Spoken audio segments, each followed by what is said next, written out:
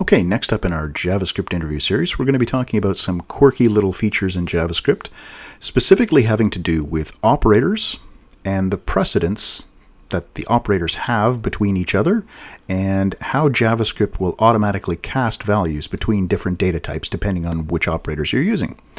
All right, so question is, with these three expressions, first, second, and third, what will be the output of these expressions? So what's the value going to be of exclamation mark plus bracket times or array times array? What is the value of that going to be?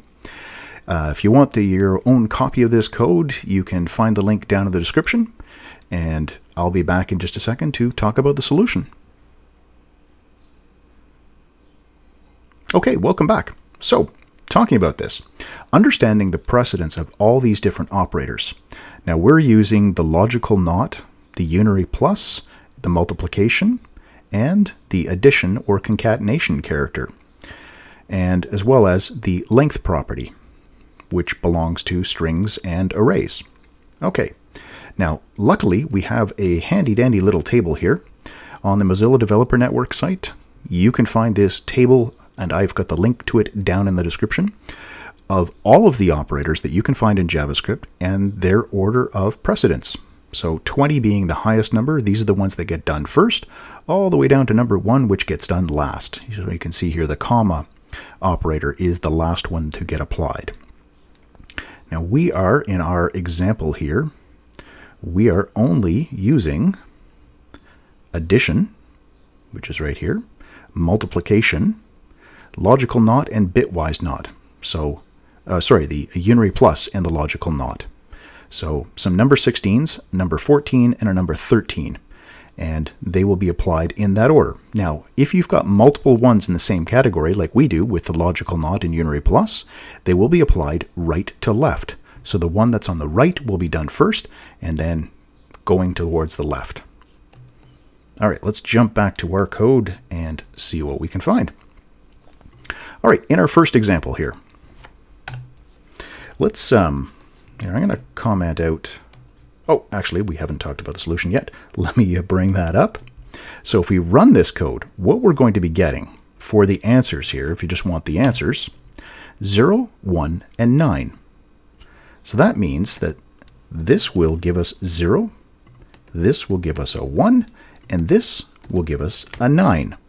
So let's talk about how we get to that from this strange string of characters. Okay, I'm going to comment out now these console log statements because we'll be testing with some other console log statements.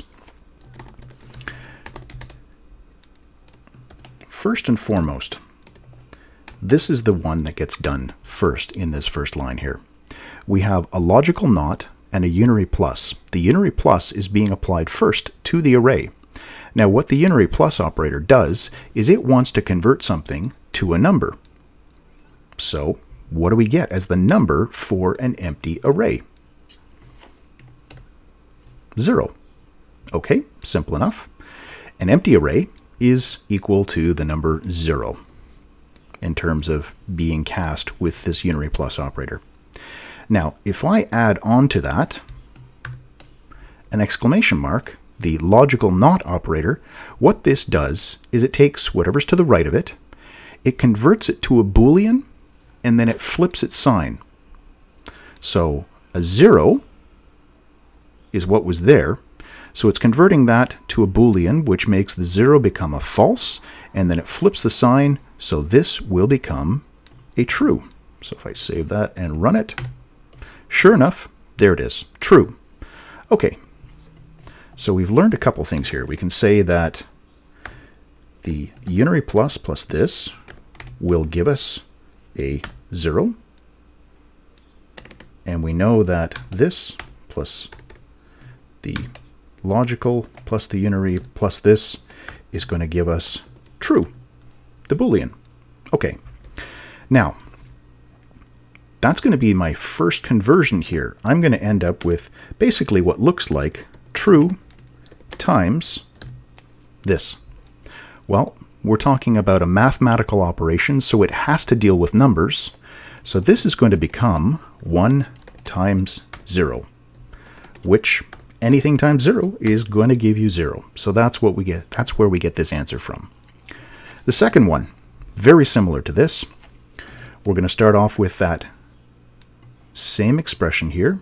So we've got a unary plus and a logical not. Next in precedence is the multiplication, and the final one is going to be this plus. So that's going to be the last one, and this is the addition, not the unary plus. This is an addition because there are two operands, not just one. All right, so we know this being done first. We saw up here what this resulted in was a true. This became a 0, and then when we threw this on, it became a true.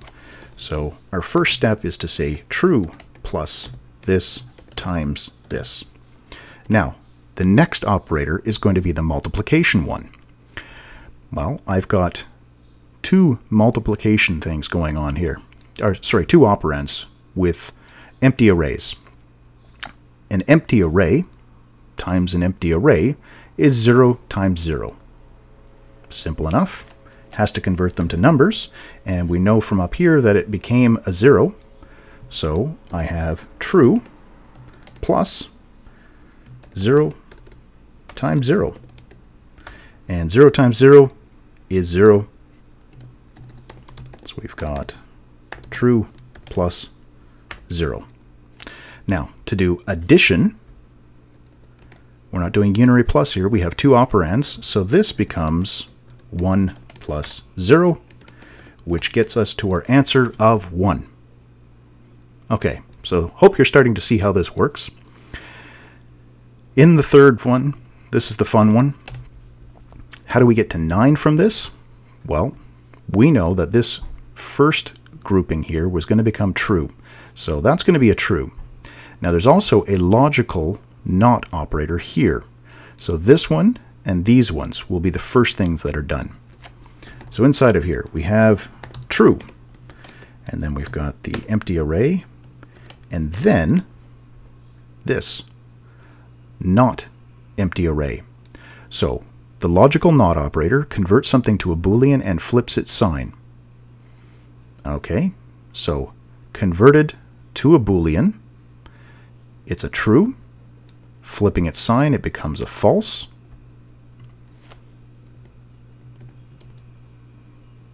Like that. And then we're putting these things together. Now, with an empty array as part of an expression like this, what we're actually going to get is it's going to be like a string concatenation. So let's do another console.log here. We want to write out, just so we can see it, an array plus an array. What do we get for that?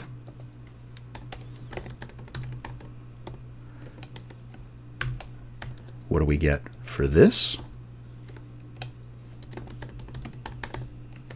And we'll do one more inside of here. What do we get with true plus an array? So let's take a look at these things to see what we're going to get.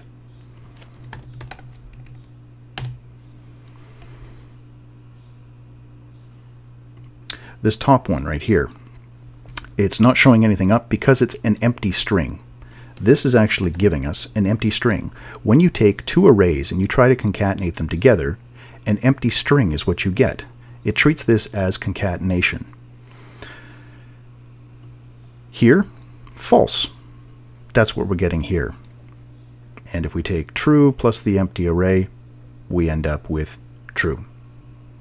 And you notice how this is white and this one's yellow? This yellow is actually a Boolean. This white is a string. So this is actually doing a conversion of the true to a string. All right, with these things in mind, let's go back to solving this. So we have a true, we have a false, and we have an array, and we're concatenating things together.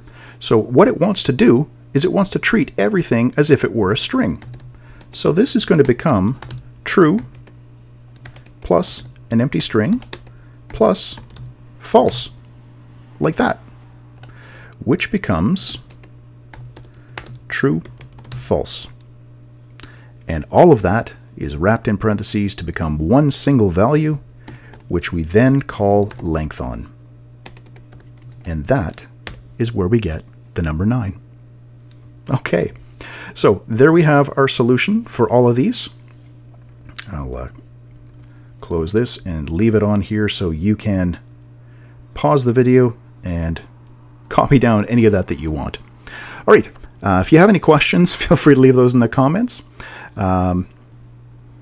Okay, so I've got a link down in the description to the starter code. I've got a link down in the description to that table with the order of precedence for all of the operators.